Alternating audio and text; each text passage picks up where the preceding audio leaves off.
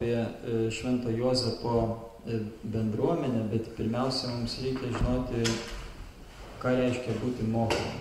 Salvation is free, but discipleship will cost you everything. Išgelbėjimas nieko nekainuoja, bet būti Jėzaus mokiniu kainuos viską. Salvation takes a moment, but discipleship takes a lifetime.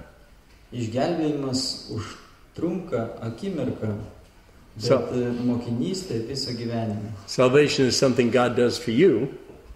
Išgelbėjimas tai, kad Dievas padaro jums. But discipleship is something you do with God.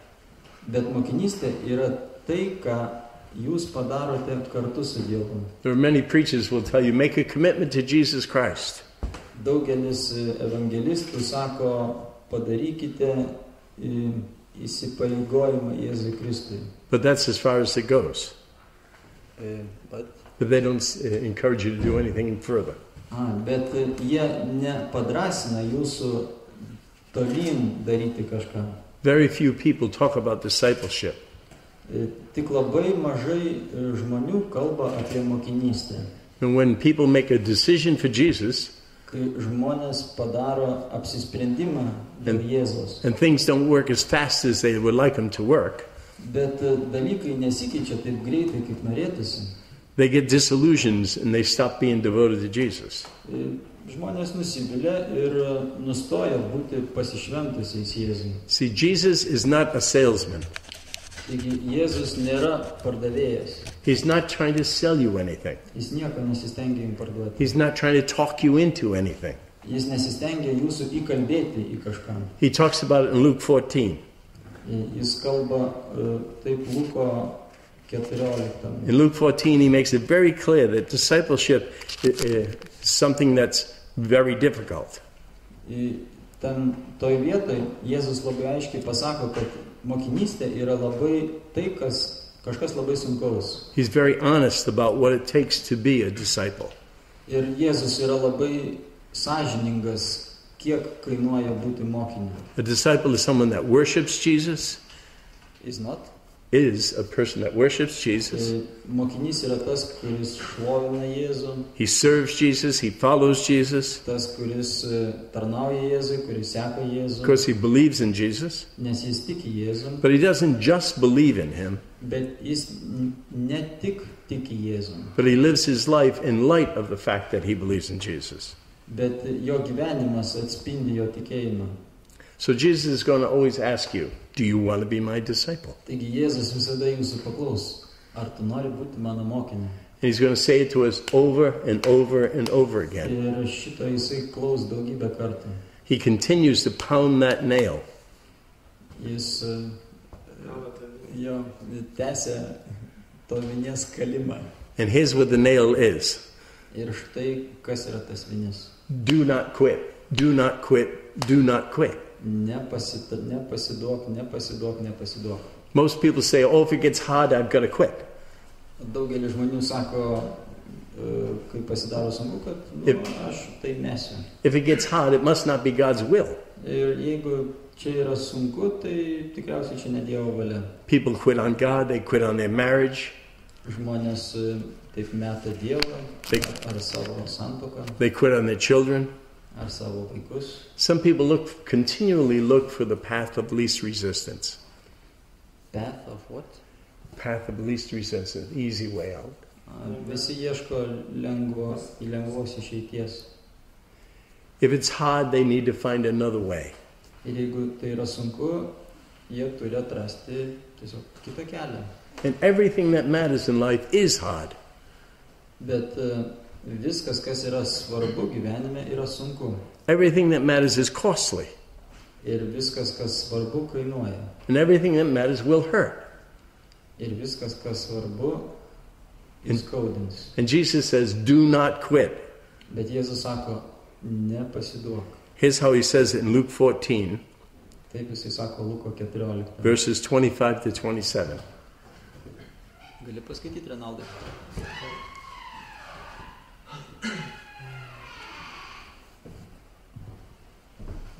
Tikrieji mokiniai kartu su Jėzumi ėjo gausios minios, atsigręžęs jis tarė žmonėms: Jei kas ateina pas mane ir nelaiko neapykantoje savo tėvo, motinos, žmonos, vaikų, brolių, seserų ir net savo gyvybės, negali būti mano mokinys. Kas neneša savo kryžiaus ir eina paskui mane, negali būti mano mokinys. No one teaches about love as much or as well as Jesus does. Niekas nemoko apie meilę tiek daug kaip Jėzus. No one demonstrates love like Jesus. Niekas neparodo tiek daug meilės kiek Jėzus. Yet here Jesus uses the word hate. Ir Jėzus naudoja žodį neapykantą. Jesus tells us in order to be devoted to Jesus, Jėzus sako, kad norint būti pasišventusi Jėzui, we must hate our mothers and fathers, mes turim nekęsti savo motinų ir tėvų, our brothers and sisters and children, and even our own life. brolių ir seserų ir vaikų ir gal net viso gyvenimo. So what is Jesus talking about? Tai apie ką čia Jėzus kalba? He's saying that the relationship with Jesus Jis sako, kad santykis su Jėzum needs to be an altogether different category than any other relationship we have. Kad santykis su Jėzum yra visiškai kita kategorija, negu mes turim visus kitus savo santykius. Jesus is worth our full allegiance, Kas yra allegiance? devotion and devotion. Jėzus vertas yra visiško pasišventimo. No one can be as significant to us as Jesus is. No one. Niekas negali mums būti toks svarbus kaip Jėzus. One commentary on this scripture says that hate means simply to love less. Dar vienas komentaras dėl šitos ištraukos, kad nekęsti reiškia mažiau mylėti. So following Jesus is to be a disciple's first love. Taigi pirmoji meilė yra Jėzus ir būti jo mokiniu. Behind this comes family and even our own lives. Ir tik po šitos meilės, po šitos pirmos vietos yra mūsų šeima ir netgi mūsų gyvenimas. So all of our other concerns take a second place to Jesus. Taigi visi kiti rūpesčiai užima antrą vietą po Jėzaus. In this passage, Jesus is using biblical language. Ir šitoje ištraukoje Jėzus vartoja biblišką kalbėjimą. In the Old Testament, there were two brothers, Senam testamente buvo du broliai, Jacob and Esau. Jokūbas ir Ezavas. And in Romans 9, God tells us, O romiečiams 9 Dievo sako mums: Jacob I loved, Esau I hated. Jokūbą aš mylėjau, Ezavą nekenčiau. He said he chose to work through this family line of Jacob. Dievas pasirinko dirbti savo darbą per Jokūbo liniją. He put him in the first position in order of priority. Priority? The most important. Jacob did? Jacob was the most important. I forgot. Yeah, to God. Yes. Taigi Jokūbas Dievui buvo prioritetas. He said he hated Esau, but he really, as we understand it, he didn't hate Esau. Jis sako, jis nekentė Ezavo, bet iš tikrųjų taip nėra. If you read the Old Testament, you know that Esau was blessed mightily.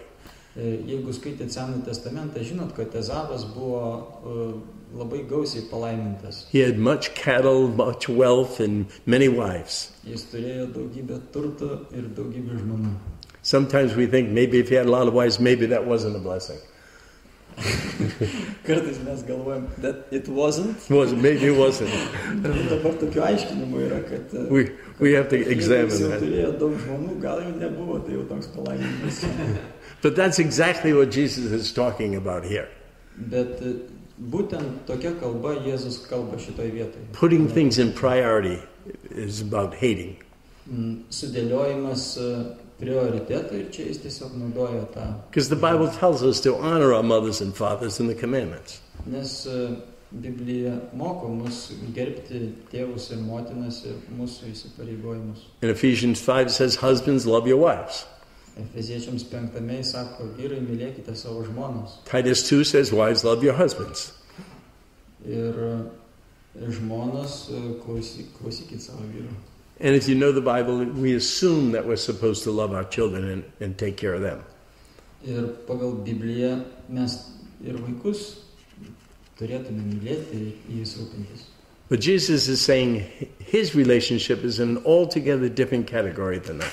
Bet Jėzus sako, kad jo santykis yra visiškai kitoje kategorijoje negu šie santykiai. When we give our lives to Jesus, Kai mes atiduodam savo gyvenimus Jėzui, knowing or nothing is more important than that. Niekas nėra svarbiau negu tai. We have to ask ourselves the question, who would you choose over Jesus? Mes turim paklausti savęs, ką aš pasirinkčiau labiau vertinti negu Jėzų. Or who have you already chosen over Jesus? Arba ką tu jau pasirinkai labiau vertinti negu Jėzų. When you commit yourself to Jesus, Kai atiduodi save Jėzui, you are committing yourself to having opposition from the world. Save atiduodi priešingai stovyklai negu yra pasaulis. And we need to expect that we are going to receive opposition even from our own families. Ir nėra čia ko stebėtis, kad susiduriam su pasipriešinimu pasaulyje ir netgi savo šeimose. But when Jesus calls us to be totally committed to him first, Bet kai Jėzus mus kviečia būti visiškai jam pasišventusiais, he's not a hypocrite. jis nėra Hipokratas, tai yra. Jesus is the only one. Jesus is the only one that can make this kind of request. Ir tik Jėzus gali reikalauti iš žmogaus tokio dalyko. In the scriptures, his own family thought he was losing his mind, and they tried to take him home. Net jo šeima, Jėzaus šeima galvoja, kad jis kraustosi iš proto ir bandė jį parsivesti namo. All of his friends turned their back on him. Netgi jo draugai atsisuko prieš jį. Judas betrayed him. Judas jį išdavė. Thomas and Peter and others denied him. Tomas ir Petras neigė jį.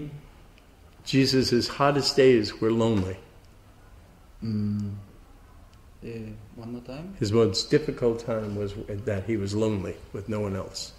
Jesus. Jėzui tai buvo labai sunkus vienišumo momentas. His friends turned their back on him. Jo draugai atsuko jam nugarą. And if you cannot say, I will follow Jesus, Ir jeigu tu negali pasakyti, kad aš seksiu Jėzų, unless you can say that and say, even if I'm treated like he was treated, you can only say that if you are willing to be treated like Jesus was treated. Ir tu gali tai pasakyti, kad seksi Jėzum, jeigu esi pasiryžęs, kad su tavim bus elgiamasi taip, kaip buvo elgiamasi su Jėzum. To be his disciples means to walk in his footsteps, Būti jo mokiniu reiškia vaikščioti jo pėdomis. including all the way to your death. Įskaitant, jeigu reiktų net iki mirties. Jesus says, if you have to pick up your cross and follow me, Jėzus sako, tu turi paimti savo kryžių ir sekti mane. you pick up your cross and follow him. You need to pick up that cross. Tai imk tą kryžių ir nešk.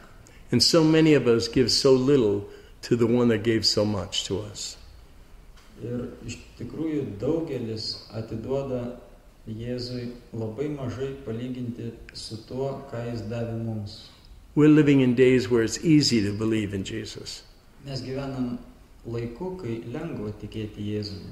If you want to go to heaven, just receive baptism and you're all set. You go to heaven. Jeigu nori eiti į dangų, tiesiog pasikrikšti ir viskas, jau eini į dangų. Do whatever you want and everything's going to be okay. We're all going to heaven. Gali daryti, ką nori, mes einam visi į dangų. But between your conversion and your resurrection is discipleship.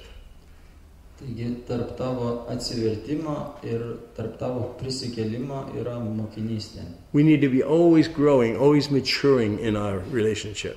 Mes turim nuolat augti ir bręsti santykyje su Jėzumi. We need to grow deeper in our commitment to Jesus every day. Mes turim įsišaknyti vis labiau kasdieną. Įsipareigojame Jėzui. Jesus is not like a salesman that's trying to get you to make a commitment to all these good benefits. Jis nėra kaip pardavėjas siekiantis išspausti iš tavęs įsipareigojimą ir kad va gautum daug naudos iš to. And to overlook the fine print of all the obligations there are to belong to Jesus. prie to įsipareigojimo Jėzui yra sąrašas įsipareigojimų kitų. Jesus shows up and says, I am God. Jėzus pasirodo ir sako, aš esu Dievas. If you want to follow me, Jeigu nori sekti manim, people are going to hate you žmonės nekęs tavęs and you might die. ir tu net gali mirti. That's the cost of discipleship. Ir tai yra mokinystės kaina.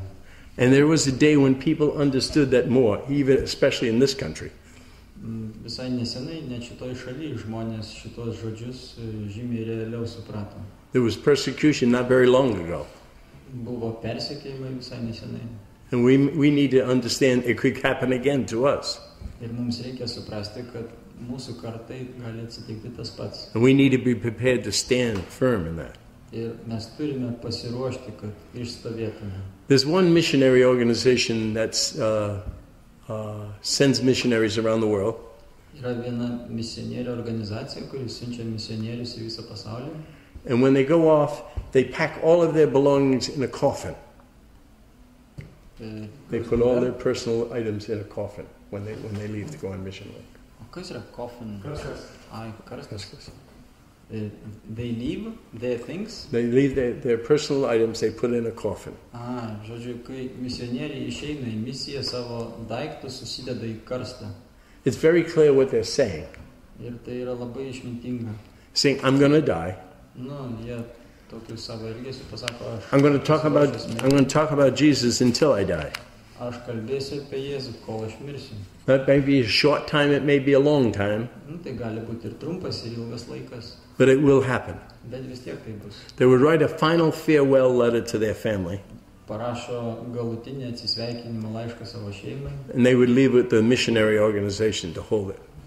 Ir palieka misionierių organizacijai tą laišką saugoti. And they would deliver the letter to the family upon the death of that person. Ir jeigu tas misionierius miršta, tą laišką pristato jo šeimai. I sometimes think all Christians should write a letter like that. Ir kartais aš galvoju, kad visi krikščionys turėtų tokį laišką parašyti. Because you're going to die. Nagi jūs mirsit. You are going to die. Jūs iš tikrųjų mirsit. It may be soon or maybe a long while, but you will end up in that box. Bet tai gali būti greitai, gali kažkiek užtrukti, bet vis tiek gulėsite toj dėžėj. So don't waste your life. Taigi nešvaistykit gyvenimą. Make your death count. Death count? Yes, make your death count for something. Make it important. Make your death important. Okay. Don't quit. Nepasiduokit. Don't quit on Jesus. Don't quit on your spouse.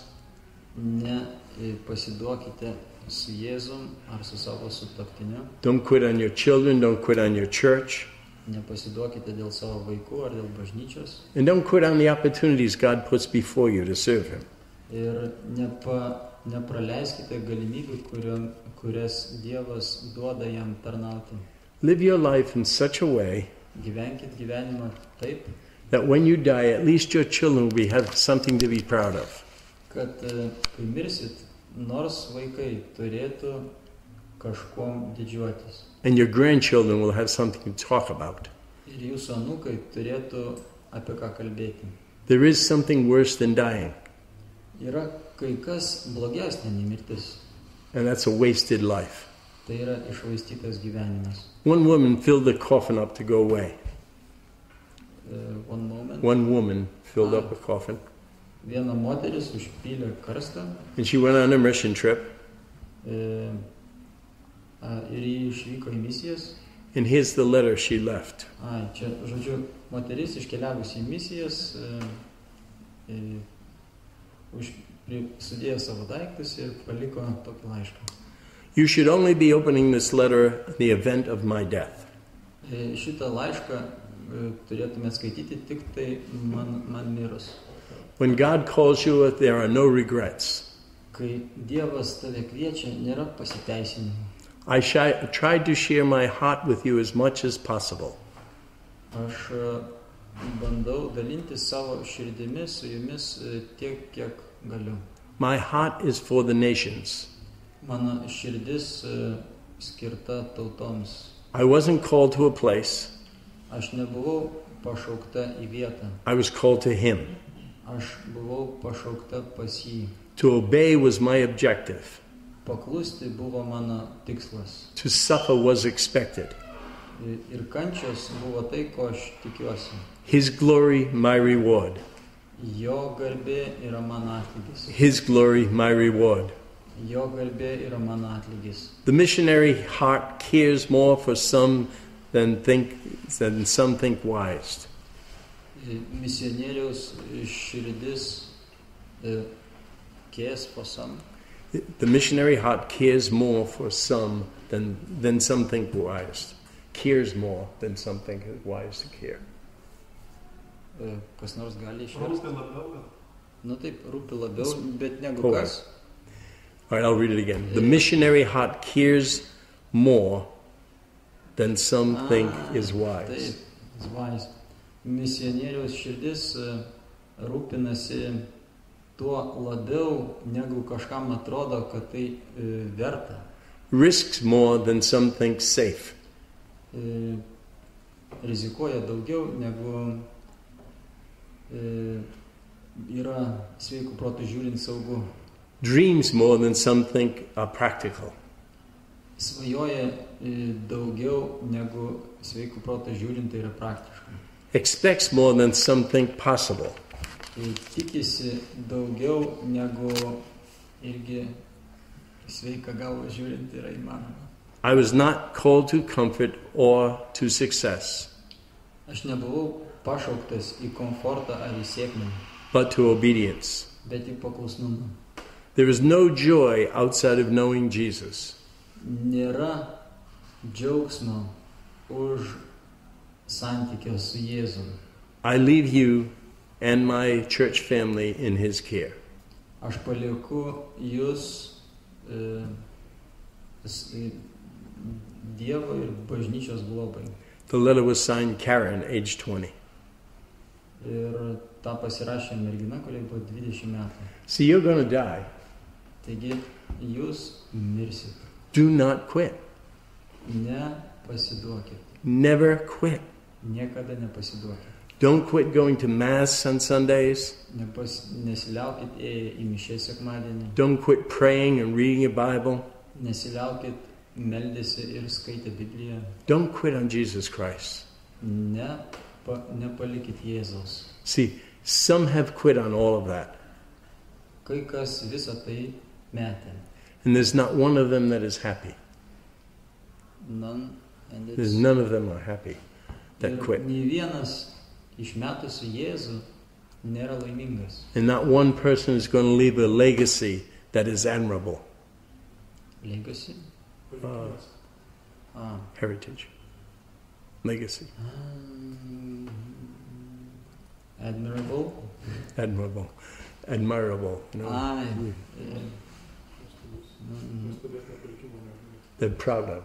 A legacy that they're proud of. Palikęs palikimą, kuris yra... Leave a reputation that they're proud of. Ir žodžiu, nepaliko tokio atminimo apie save, kurio galima didžiuotis. In Luke 18 it tells us to count the cost before we build a tower. Luko Evangelijoje Jėzus sako, pirmą suskaičiuok išlaidas prieš statydamas bokštą. Jesus is telling us before we make a commitment we need to count the cost. Do our homework. Taigi prieš įsipareigodami Jėzui ir atiduodami jam gyvenimą mes turim padaryti savo namų darbus ir paskaičiuoti. Sometimes we're committed to too many things. Kartais mes įsipareigojam labai daugelį dalykų. We're better off doing one or two things well than 12 things very poorly. Bet mums geriau, kad mes vieną ar du dalykus padarytumėm labai gerai, negu ten kokį 10 labai paviršutiniškai. Jesus doesn't want a percentage of your time and money. Dievas He doesn't want a percentage of your time and money. Jėzus nenori kažkokios tai dalies tavo laiko ir pinigų. He wants all of it. Jis nori visko. And no one makes that kind of request other than Jesus. Ir niekas nereikalauja iš tikrųjų taip kaip Jėzus. And no one has the right to. Ir niekas kitas neturi tokios So teisės. don't go halfway and quit. Taigi, nuėję pusę kelio, nepasiduokit. And don't blame everybody else when you do quit. Ir jeigu jau sugalvotumėt pasiduoti, nepradėkit kaltinti aplinkinį. In Luke it says, if you're going to be his disciple, we need to give up everything. Luko Evangelijoje sako, kad jeigu ruošiesi būti jo mokiniu, turi visko išsižadėti. A disciple is a disciplined person. Ir mokinys yra disciplinos žmogus. Getting married is easy. Susituokti lengva, Staying married takes discipline. o išlikti santuokoje reikia disciplinos ir užsispyrimo. Don't quit. Nepasiduokit. Getting saved is easy. Being sanctified is difficult. Būti išgelbėti yra lengva, bet eiti šventumo keliu yra sunku. Having babies is fun, but raising them is hard work. Pradėti vaikus yra malonu, bet auginti juos yra sunkus darbas. We cannot quit. Mes negalim pasiduoti. In the New Testament, there's a book of Galatians. Naujam testamente yra knyga, laiškas Galatams. I didn't know much about Galatians, Aš nedaug žinau apie Galatus, but the Galatians were from a place near Turkey. bet Galatų žemė yra kažkur šalia Turkijos. They lived in an indefensible plain. Jie gyveno neapsaugotoje lygumoje. There was no natural fortifications for them to fight their battles in. Ir nebuvo jokių natūralių reljefo užtvarų, kai jie kovodavo kovą su priešais. But they always held their ground. They held. Bet atsilaikydavo prieš puolimus. So how did they do it? Tai kaip jie tą padarė? A historian tells us that they fought in a very different way. Istorija sako, kad jie kovėsi kitaip. When they would go to battle, they would take their wives and their children with them to the battle. Kai jie eidavo į mūšį, jie su savim pasimdavo žmonas ir vaikus. The soldiers would kiss their wives and their children Kariai pabučiuodavo savo žmonas ir vaikus. and say, Daddy is going to war now. Ir mamos Ajus sako, tėvelis eina į karą dabar. If I win, I take you home. Jeigu aš laimėsiu, aš jūs parsivesiu namo. But if I lose, Bet jeigu mes pralaimėsim, you're going to change your name. tavo vardas bus pakeistas. And the girls will be given to the other men's sons. Ir merginos bus atiduotos į kitų vyrų vaikams. And I fear what they will do to my wife. Ir man baisu pagalvoti, ką jie gali padaryti su žmona. But if he won, he would take his family back home. Bet jeigu jisai laimės, jisai savo šeimą parsives namo. But these men didn't lose battles for hundreds of years Ir šie vyrai nepralaimėdavo mūšių 100 metų, because they fought differently.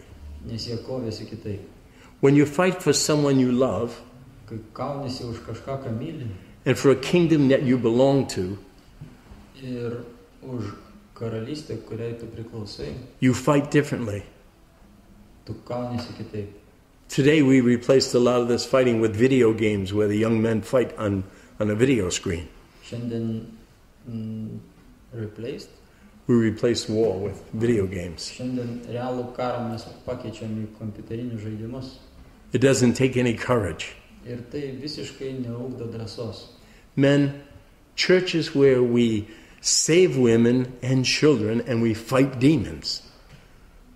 Mes esam bažnyčiai safe. We save women and children and we fight demons.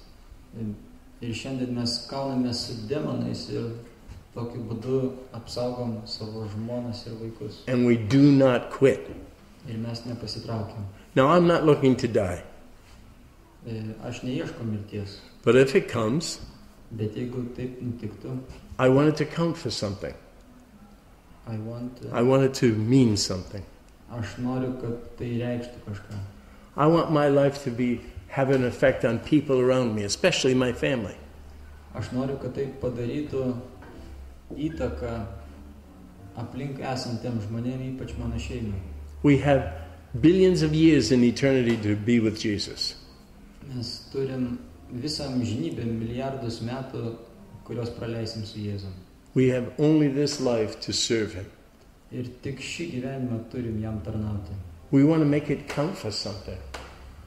Mes norim, kad tai būtų vertingai praleistas laikas. We want to be courageous in the way we live our Christian lives. Ir mes norim būti drąsus gyvendami savo krikščionio gyvenimą. Remember, even if you don't have a family, you're supposed to protect women and children.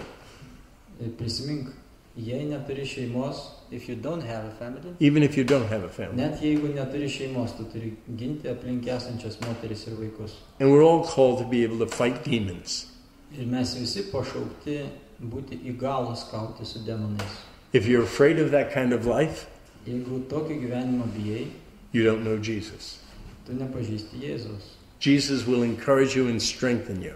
Jėzus padrasins tave ir sustiprins tave. Commit yourself to Jesus Atiduok save Jėzui and do not quit. ir nepasiduok. Amen? Amen. Amen. We need a break. Thank you. Tai pertrauka.